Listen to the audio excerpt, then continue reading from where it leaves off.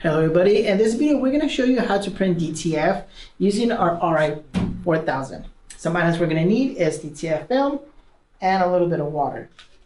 We're going to apply a small drop of water on the plan just to prevent our film from shifting during printing. Our film here has a matted side and a glossy side. We want to print on the matted side. To recognize it, we can grab one of the corners and scratch it a little bit. We'll see how some of that matting comes off.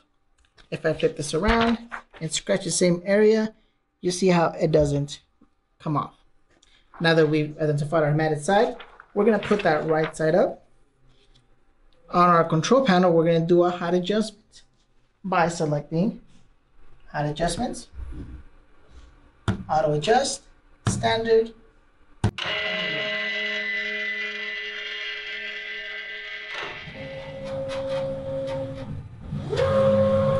Once our table is all the way inside the unit, we're going to select our image.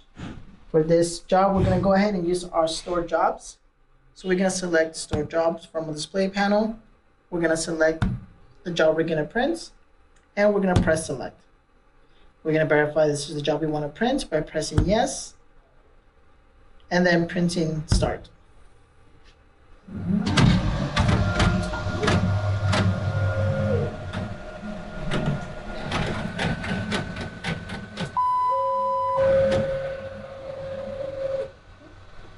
Once our image is done being printed, we're going to carefully bring it over to our powdering area.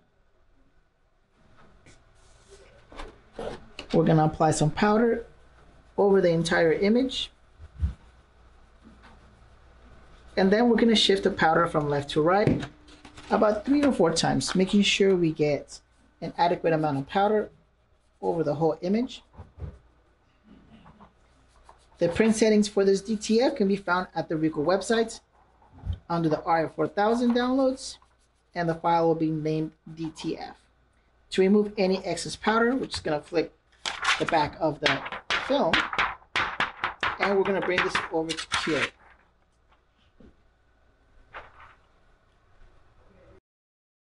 You want to cure your DTF about 1 or 2 inches away from the film.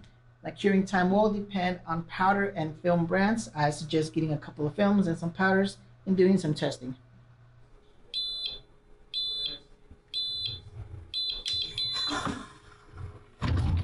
Alrighty, once your film is completely cured, a good way to check is at putting your finger over it once it cools down. It should feel smooth and you shouldn't feel any glue particles sticking to your finger. Now that this film is completely cured, we're going to put it to one side, and we're going to get our garments, and we're going to place it on our heat press. Next, we're going to go ahead and place our film on top of our garments, and then our parchment paper. Now, depending on the film and powder you use, the curing time will differ. Please refer to your curing time for the specific film you're using and specific powder.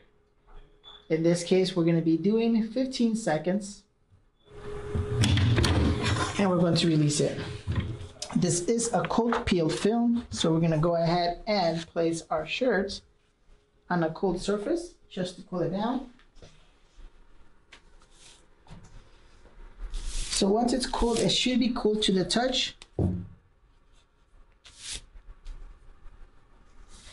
And then we're going to carefully peel the film away in a downward motion.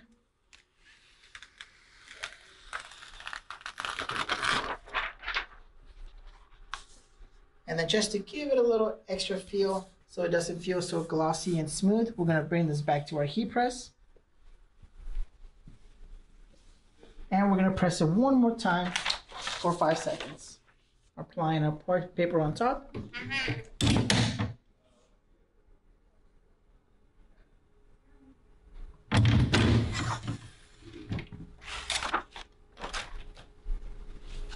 And we have a DTF ready to ship out.